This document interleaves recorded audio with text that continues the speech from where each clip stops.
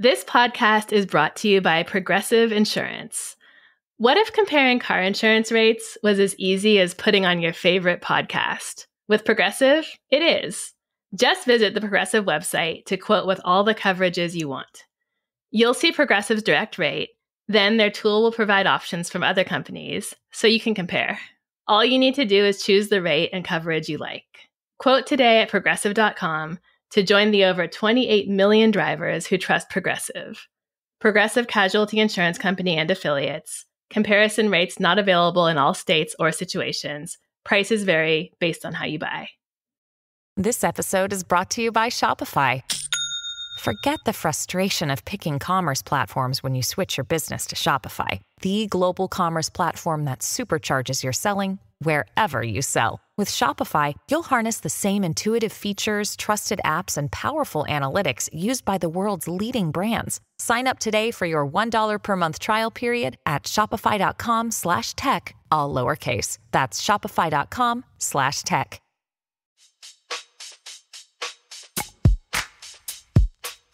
Welcome to Dear Prudence. I'm your Prudence, Jenée Desmond-Harris. Today, we'll be offering advice on how to get over a crush on someone you never actually dated, what to do about a fiancé's sneaky candy bar habit, and how to cope when your best friend's secret social media reveals that she's an unapologetic bigot who hates pretty much everyone. Joining me today is Jenna Wortham, a journalist who works as a culture writer for the New York Times Magazine, hosts the podcast Still Processing, and is an editor of the visual anthology Black Futures. In addition to all that, they're also a sound healer, Reiki practitioner, herbalist, and community care worker oriented toward justice and liberation. Welcome to the show. Thank you for being here. Thank you for having me. Long-time listener, first-time guest. Very excited. I'm so excited to have you on, and I can't wait to ask you before we get started for one piece of unsolicited advice that you just really want to get off your chest. Whoa, what do I want to pop off? Oh my gosh. Okay. What's coming up for me though, because I'm in the desert, is put electrolytes in your water. Like you're not getting as much hydration as you think you are. Mm-hmm. So just, whatever it is, squeeze a lemon, a little bit of salt, a little packet, I don't know, but put electrolytes in your water. Okay, I really needed to hear that. I don't know why, I knew other people used electrolytes, but it never occurred to me that I should. I think I thought they were for if you worked out really aggressively, but we should all be doing it.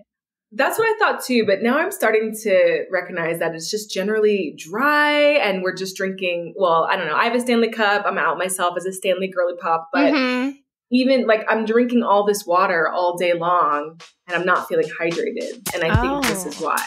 This might really help me. Thank you for this. My pleasure. I'm starting today. I can't wait to be better hydrated. Jay and I will dive into your questions after a short break.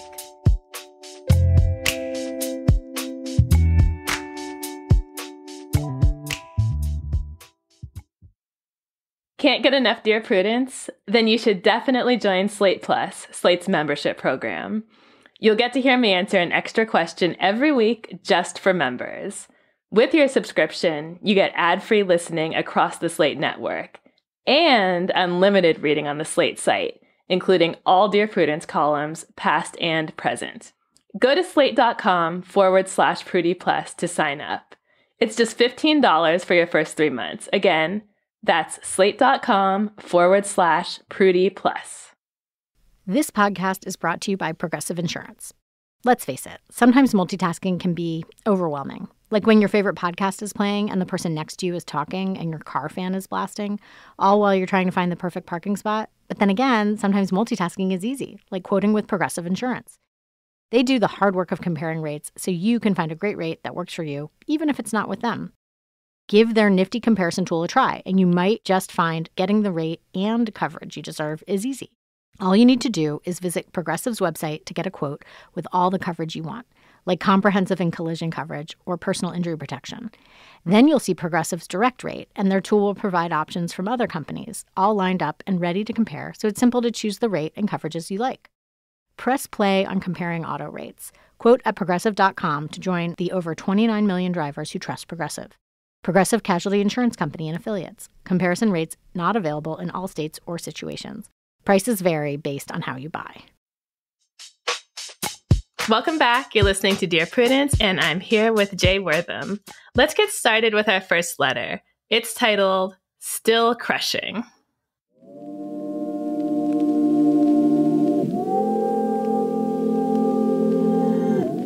How can I get over someone who I never even dated? I'm 25 and still have weird feelings about Talia, a girl I had a crush on in high school. She and I were two very few out queer girls in our grade. I was well-liked, but certainly not popular, while Talia was considered one of the coolest people in the class.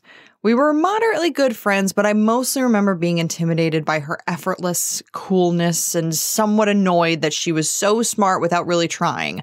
At that time, I was bending over backwards to be perfect at school, at home, and in my extracurriculars. I had a major crush on her for pretty much all of high school, but never made a move, mostly because of how cool I thought she was. I did date a different girl briefly, but I honestly didn't like her as much as I liked Talia. After graduation, Talia informed me that she had always kind of liked me. This was not only shocking to me, but also made me feel so dumb for never putting my feelings out there. It honestly made me mad that she never told me this when we had a chance to do something about it. I moved away for college and never looked back, and I'm no longer friends with anybody from high school. Talia and I haven't so much as texted for 5 years or more, although we do follow each other on social media. Now I'm in a wonderful relationship with a fantastic partner. My self-esteem is much higher than it was in high school, and my mental health, while not perfect, is so much better.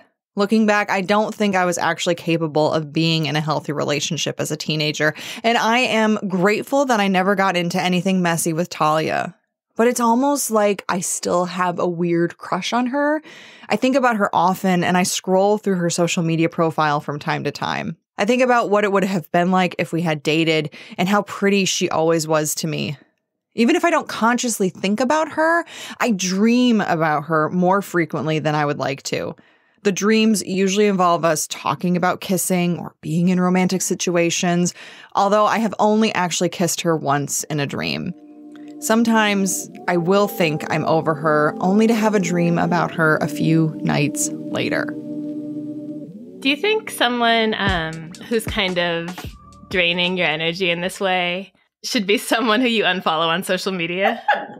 This is such a funny place to start.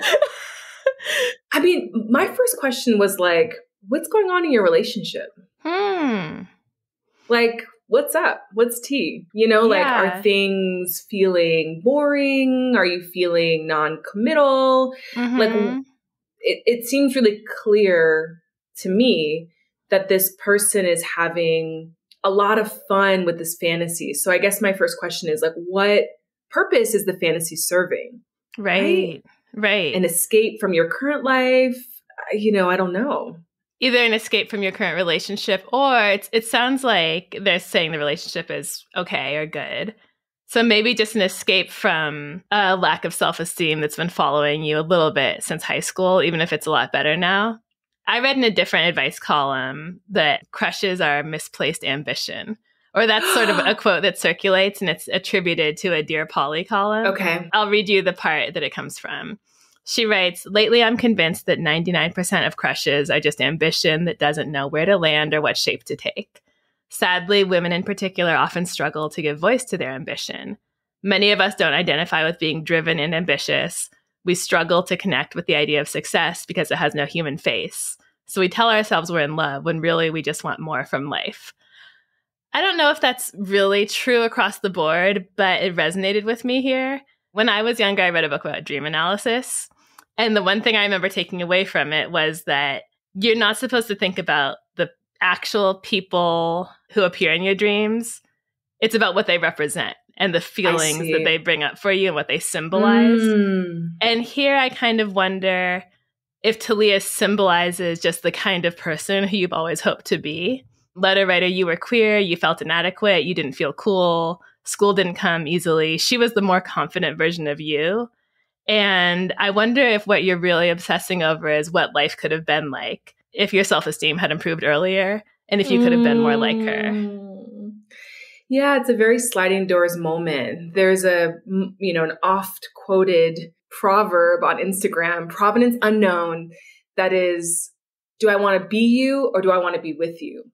You know, or do I want to be with you or do I want to be with you? And I think so much of queerness is about unrequited feelings, like figuring out who you are and where in space and place you are and how you want to be and how you want to show up. And a lot of it does come from modeling off other people or seeing other examples of queerness and then feeling like, okay, that's the version I want to step into for now. And so maybe part of the crush is that. But I will say that as someone who, you know, as a late queer bloomer, not that our letter writer is, but I was, and people would come up to me afterwards and say, I mean, this still happens, but people will be like, oh, you know, I always had a crush on you. And it's so hard to deal with because, yeah, like, what do you do with that misplaced energy? And is it genuine? Is it real? It's really hard to know how to process it and what to do about it. I actually think it's wrong is too strong a word, but I don't know what the point is of going up to someone who you don't currently plan to date and saying, just so you know, I always had a crush on you. But, you know, I will say that, okay, I am someone who really indulges in harmless fantasies, playful obsessions. You know, I have OCD tendencies. And one of the ways it manifests for me is constantly cycling through what ifs. What if I had lived in this apartment? What if I was in this relationship? What if I already had kids? What if I never had kids? Like, I'm just always trying to play out scenarios to try to better prepare myself for life, even though it doesn't actually work that way. And when I get really fixated on a person, whether romantic or otherwise, and usually it's not romantic, to be honest, but I'll get really fixated on someone who I want to be friends with, or I think I should know, or I think I should have a relationship to. Sometimes the best thing to do is just to actually have coffee with that person or meet up with them for a second, because it all dissipates at that moment. Like, I can kind of see with total clarity that I have built this whole narrative, this entire dollhouse in my head that isn't really real. And it helps me right size the feelings that I'm having. And then I can have what I would say a more, you know, healthy distance to that person, place, or thing. The questions I also have are, where is Talia? Do they live in the same place? Is it even possible for them to interact? Is it possible for them to have a coffee? What would that look like? Because in my mind, I can imagine a scenario where they just have a coffee and letter writer is like, yeah, like, I can talk to you now as an adult and also do some backwards healing for my teen self and just see that I've been putting all this energy into this idea of you that isn't really who you are, or my life is fine as it is. I don't have to fantasize or wonder about what it would be like if we dated. I can just see you as a person. I think too, one of the dangers of obsessing and fantasizing about people is that it objectifies them and it takes some of their humanity away. Like, they just become objects for us to place all these ambitions or desires or dreams or wishes onto. And it sort of forgets that they are fully fleshed out humans with their own fallacies and their own desires and their own agency. And sometimes just engaging in person or over the phone or just having that interaction restores the humanity to the person. Yeah. And I think one hint that Talia was not perfect and thriving 100% of the time is that she says she had a crush on the letter writer and didn't do anything about it. So that's not the behavior of a super confident, super cool, super evolved person. She was also holding back for some reason.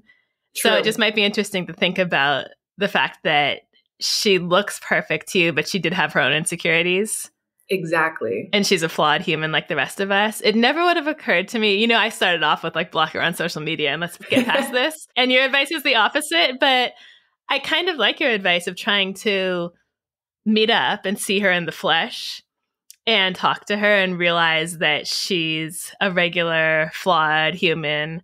I kind of can imagine that taking the feelings down a notch. I think that in combination with doing some introspection, maybe some journaling about if this isn't about Talia the human, is it about what she represents? And if so, what is that? Wanting to feel cool, wanting to feel confident, wanting to feel secure in my queerness, wanting to feel accepted. And how can I move toward those things a little bit in my life in ways that have nothing to do with my current relationship or dating her or anyone else? Totally. I mean, I sort of see it as a decision tree. the decision one is I want to rid myself of this obsession. I want to move past it. And then I think your advice is perfect. Block on social media, do some introspection, maybe go to therapy, maybe do some inner teen healing work. Be in service, like help a friend move, like just do whatever you can to take your mind off of things.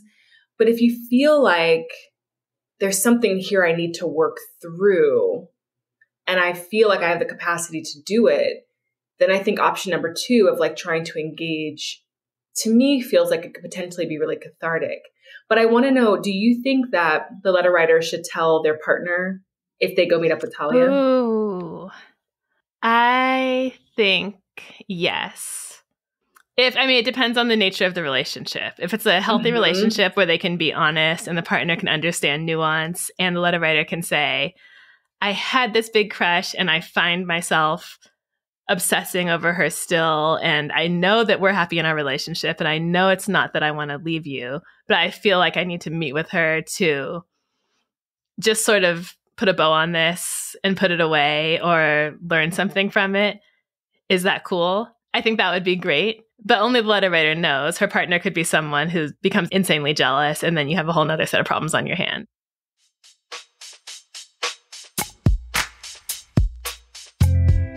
You're listening to Dear Prudence, and when we come back, we'll be reading more of your letters.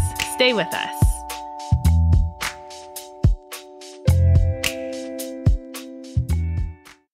One in 5 Americans have learn a new language on their bucket list. If that's you, make 2024 the year you finally check it off the list with Babbel.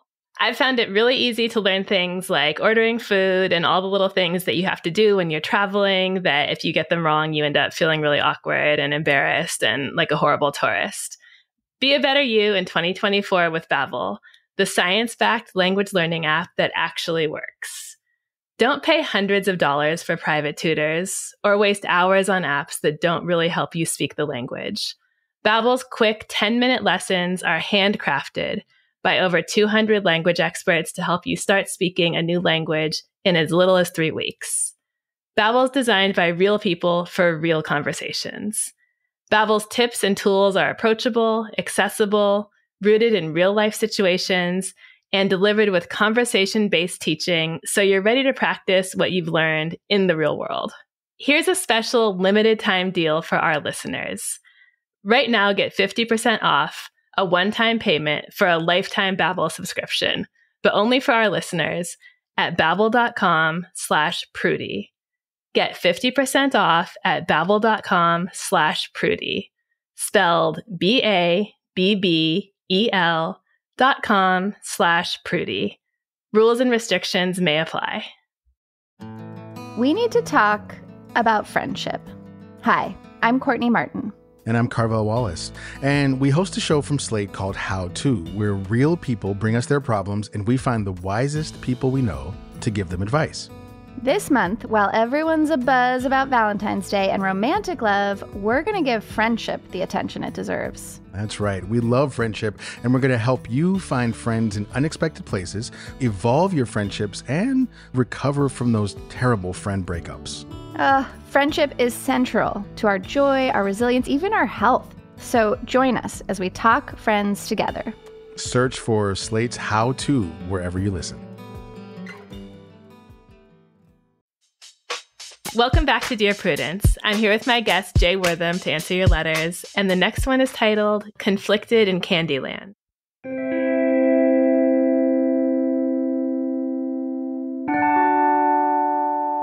Several nights a week, my fiancé will sneak away to the garage and eat anywhere from 5 to 10 candy bars in a sitting. He does his best to hide this from me, buying the candy separate from our normal grocery runs and only going to the garage when I'm asleep or otherwise preoccupied. But I still catch it sometimes, and he admitted to doing it 3 to 4 nights a week when I asked. This has been ongoing for at least 2 years. I have no clue how to talk to him about it. The few times I've seen him in the act, I've tried to be casual and set the tone that this is nothing serious or bad. Oh, hey, just taking out the trash. Don't forget to do the dishes when you come back in. He seems ashamed of it, and I don't want to add to that shame or make him feel he can't talk to me. On the other hand, I fear this habit isn't sustainable mentally or physically. It does not seem to make him feel good when he does it.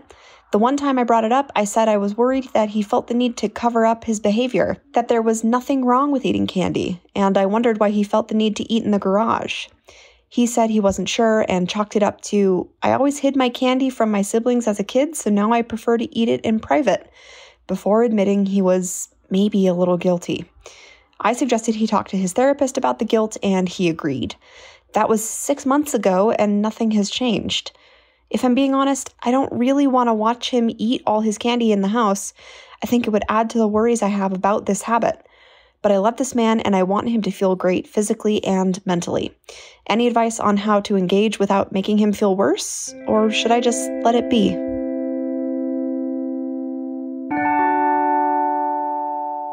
So, letter writer, I absolutely understand why this is concerning to you, especially the part you don't think this is making him feel good. Your partner seems to be maybe suffering in some way or doing something that might lead to suffering in some way, and it's really tough. I think your response so far has been perfect. You said, hey, I've noticed this. Do you know why you're doing it? Maybe talk to your therapist. This is all good and reasonable. But I guess the question is, you didn't get the result you wanted, so now what? Which leads me to another old piece of relationship advice. Everyone has their shit, and you just have to decide whose shit to deal with. I think putting this in a little perspective, I mean... I want that on a pillow. I love that. Yeah. I don't know where it came from. I don't know if just something a friend told me once. But in a world in which people are cheating, lying, being abusive, being cruel, refusing to pull their weight, dealing with addiction, not dealing with addiction, I wonder if we need to be that worried about some secret candy bars. What do you think? Okay, so the first thing I wrote down, and then I had to look up the author's name, but the first thing I wrote down was a book recommendation. The book is called Codependent No More by Queen icon self-help guru Melody Beattie. Okay. And this book is a gem for anyone who is really struggling with feeling like other people's business is their own. I know that when you're in a long-term relationship or even married, you know, that kind of happens, that kind of melding of life and agency and desire and shared outcome comes together. And also, I think maybe the letter writer could do a little bit of self-work to distance their husband's, you know, situation from themselves. I think it's really honest and real to be worried about other people's health and mental, physical, emotional. And I also sometimes think we use that as a code word when we don't approve of someone's behavior. And I'm saying that because we don't actually know what's going on with the husband. This is sort of what the letter writer is. This is their impression of what they think is happening and what they think the behavior is, what they've witnessed. And I'm not discrediting it. I think it's also just really hard to know when people are engaging in behavior that seems compulsive or obsessive or maybe disordered, what to do and actually what's happening. And I think the best thing to do is to sort of figure out why you're trying to manage it. Yeah. And just try to support whatever this person's going through. Because if they've seen a therapist, it's been 6 months, they're probably going to need something different. Right. And I think a really good strategy could be to sort of try to figure out how to separate the husband's behavior from the letter writers. Yeah. And that book might be a really good place to start. Yeah. So I haven't read the book, and I should, because I'm sure it would be useful in response to so many of the letters I get. But tell me if this connects to anything in there. I had the thought that the letter writer should step in when the behavior begins to affect her. So when she's saying we're not spending any time together because you're in the garage for 2 hours every night when we could be watching Netflix, or you're so sluggish and tired from eating all the sugar that we're not able to go out and do stuff on the weekends, or you've developed diabetes and now we have to pay for this expensive medication. Yes. I would wait for something that actually affects you in a negative way. And at that point, you sort of have more standing to push for a change. But if your stance is that you're just worried about him emotionally, I think being sort of antagonized or scrutinized by your partner could actually be really emotionally harmful too. I also think that and I want to use these words really carefully because, again, I want to be really mindful that we don't actually know what's going on with the husband. But I do think food issues and things like sugar dependency or even sugar addiction is really complicated because we live in such a fat-phobic world. We live in such a diet-centric world. We live in a world and a culture that really organizes itself around shaming people around their habits, around their body shape and their body type, and assuming that it has everything to do with willpower and not the way that food has been engineered to be more compelling and irresistible, and that sugar does give some people a lot of really important dopamine. I'm someone who has like ADHD compulsions, and sugar really helps me focus. Like it does, it works for me in a way that caffeine works for other people. And so like around 3:00, I'm just sort of like gummies, like I just want gummy worms. And at that moment, I know that what's happening is my brain is trying to focus and needs a dopamine hit, and sugar is the quickest thing. So I had to figure all these other tactics and strategies, out, and also talking to people who had the same thing. And I think not being met with any shaming or blaming or just like, do you know how bad sugar is for you? And I'm like, yes, my dentist tells me every year how bad sugar is for me and my body and my teeth. I know, trust me.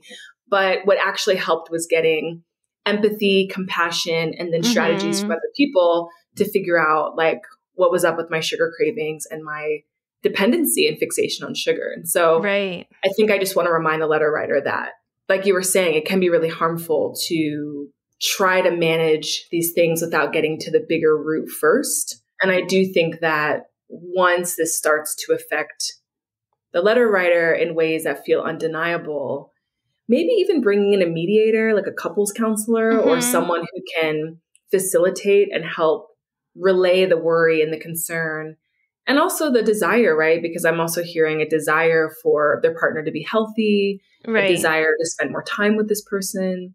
So to help relay some of those things in healthy ways that aren't about controlling and managing.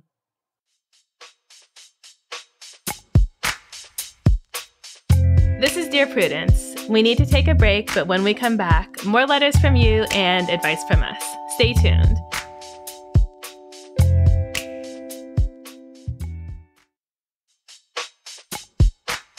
I'm Jenée, and you're listening to Dear Prudence. Jay and I are about to tackle our last letter for the day. Are you ready? Yes. Okay, it's titled Mourning Over Everything.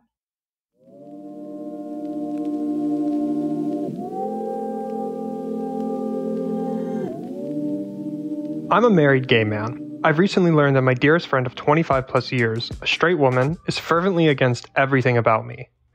This is the person of first, the person I first came out to, the first person I called when my dear mother passed away, and more importantly, someone I've confided in for over a quarter century.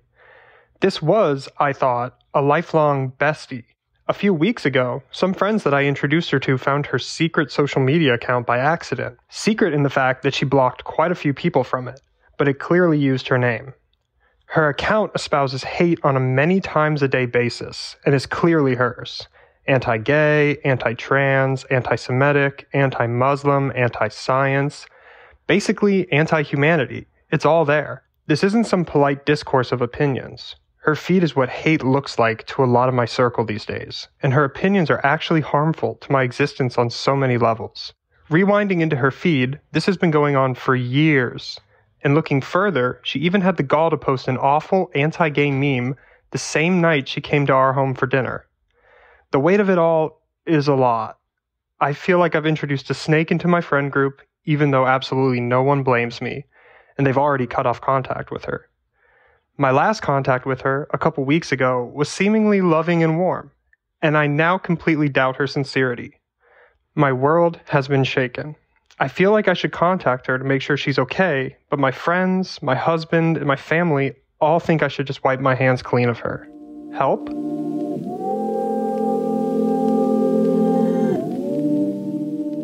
I'm just so confused about how these views, or sort of the mindset behind these views, doesn't pop up in everyday life. So even if you're not talking about politics, I think the way in which you see the world normally just comes out, right?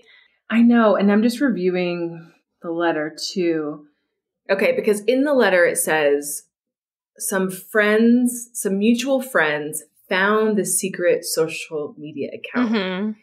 Like maybe they knew. Like I feel like there is something because what you're saying just is really resonating for me, that how can someone keep that part of themselves so secret, especially in the last handful of years where we've gone through many tiers of an ongoing pandemic. We've gone through really tense and, wild presidential elections. Like the state of the world is such that if you have these beliefs, they just come out. I don't know how you mask them. So I do kind of wonder if maybe the mutuals got concerned and were like, we need to expose this person. Like there's something else I feel like that maybe happened. But I think first and foremost, when I read this, I just had so much grief and sadness. And so the first thing I want to say to the letter writer is just that I'm so sorry this happened. And I hope they're okay. Yeah. And it is a betrayal at a level that is unimaginable and also really, really scary. Like this person knows so much about your life and your family, your home address. I don't know. It's just this person, if they are leading such an extreme double life, they are absolutely like a psychopath or a sociopath or a covert narcissist. Like I don't understand. And it makes you question every interaction. So every conversation you had, I mean, you came out to this person and I assume she said, I'm happy for you. I want to be there for you. Is there anyone special in your life? And then went home and posted anti-gay stuff. And like loved it. Yeah, I was like on Reddit. I mean, and no shade to Reddit. I use Reddit for everything, but I'm just saying, I think that's where a lot of people lead. Yeah. They feel very free to say whatever they want to say these days. But I think my first instinct is don't think about this woman. Take care of yourself. Like there's real healing that needs to happen. There is a real grief that needs to be felt. There's real fear that needs to be processed.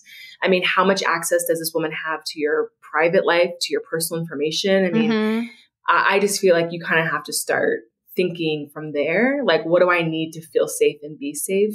Yeah. Forget about whether or not this woman's okay. Just take care of yourself.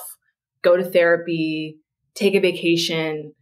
I imagine it's the kind of revelation that could make you really question your own judgment.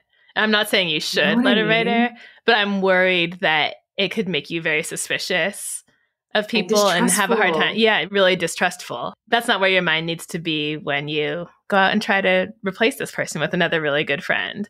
Okay, Jenna, I'm just going to make you be the one to say this because I get tired of people telling me that I'm wrong.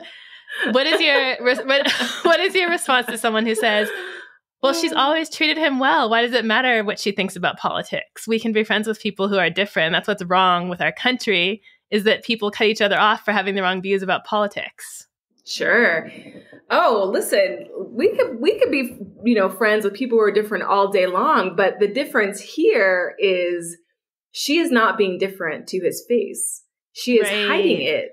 And she knows there's something unpalatable about it, at least to this friend, or she's getting off on leading this double life. Right. But she knows that these views would alienate her from this friend, right? Right. So I don't know. I mean, I think what we say to people is that our views are a collage of our values. I mean, they do represent what we think and who we are. And I'm all for having friendships and learning how to navigate. I don't believe in disposability politics. I don't believe that we need to throw each other in the trash because we don't see eye to eye on the same thing. I think that civility is often eschewed for convenience. I don't think people like having uncomfortable encounters. I don't think people know how to be in conflict. I also think in this country in particular, conflict also escalates to violence, and that is real and true. So the fantasy or the idea that we can somehow be neighbors with people who have different beliefs from us is a lovely one, but we also live in a country where people get shot for driving up the wrong driveway. You know what I mean? Right. Not even we live in such a place of fear and suspicion and distrust from each other. So these are the real conditions of our situation. And it's okay to say, I generally want people to be okay, regardless of their religion or sexual orientation. I want them to be able to live good lives and be treated well. And if you don't, if you disagree, then I don't like you. That's okay. Yes. That's okay. People often tell you shouldn't think that. Oh, yeah. I think that's the most common negative feedback I get is that I'm being an intolerant liberal and we need to be more accepting of other people's points of view and not cut each other off for being hateful in various ways. And I just completely disagree. But should the letter writer confront the friend or not? Maybe, but not right now. I really feel so strongly that the letter writer needs to process and heal. Like, it's just so painful. I think I can get on board with the idea of not confronting the friend. But when she does reach out, I think the response doesn't even have to cover everything. It could just be, Karen, you posted this screenshot. Her name is Karen. It's Karen. Yeah, right. The day after we hung out. Obviously, you don't approve of my lifestyle. There's no space for us to be friends. You know, if it's me, though, and I am a 5-time Scorpio, I'm just dropping the link in the chat. Like, the next time she responds, I'm just putting a link to her Instagram or Facebook, whatever it is. I'm just dropping that. After almost 3 decades of this subterfuge, like, what can she say? Like, what will she say? This person for themselves has to ask, can I be in a close, intimate relationship with someone who does not believe in my personhood, or that my full personhood deserves freedom and deserves every single thing that they deserve? You sort of have to know what the outcome you desire is. Do you just want to say, I see you and I'm angry? Do you want an explanation? Like, you just have to be really realistic about what you want and accept that you probably won't get it. Figure out what information this person has about you and change it, tighten it up, do your due diligence before you contact them and confront them, because you have no idea what this person is capable of, and they could cause real harm to you and your family. So be very, very, very careful. Definitely. And final note, absolutely do not feel guilty about bringing this person to the friend group. She's the problem. Oh, yeah. You're not. You. It's not your fault. It's not your fault. Okay, those are all the questions we have for this week. It's been fun and hopefully helpful. Thank you so much, Jay. My pleasure. What a delight. You can follow Jay on Instagram and Twitter at Jenée Deluxe. And look out for their upcoming book, Work of Body, coming out soon. Do you need help getting along with partners, relatives, coworkers, and people in general? Write to me. Go to slate.com/Prudie. That's slate.com/PRUDIE. The Dear Prudence column publishes every Thursday. If you'd like to hear your question answered on this podcast, we are looking for letter writers who would be comfortable recording their questions for the show. And don't worry, you can stay anonymous. Dear Prudence is produced by Se'era Spragley Ricks and me, Jenée Desmond-Harris, with a special thanks to Maura Currie. Editorial help from Paola De Verona. Daisy Rosario is senior supervising producer, and Alicia Montgomery is Slate's VP of audio. I'm your Dear Prudence, Jenée Desmond-Harris. Until next time.